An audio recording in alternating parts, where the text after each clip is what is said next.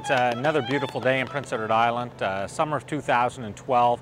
Cabinet's trying to get out on the road as much as possible, go to different island communities, hear what some of the issues are in those communities, look at some of the projects that we've had the opportunity to invest in over the last 5 years. So it's been a good opportunity to get out and connect with different islanders.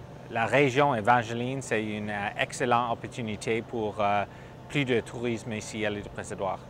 Well, to our community and our association, culture is very important, and the basis of our organisation is the Acadian culture. So, alors, ça nous a fait plaisir aujourd'hui d'avoir la présence du cabinet ici dans la région Évangéline, et puis surtout que le focus était sur le tourisme. Alors nous autres, dans la région, on vient de développer, de faire une étude pour voir les possibilités de développement de l'industrie touristique dans la région Évangéline.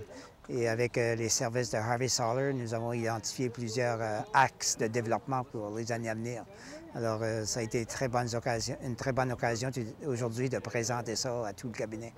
Just like to thank everyone for coming up, thank the groups that participated, and we had the Village of Wellington, and we had the Evangeline Tourism Association, and we had staff at the factory come out, the Cajun Fishermen's Co-op, and people here at the Mocamel Hall. It was just good for them to come out and give us their time and show us the community.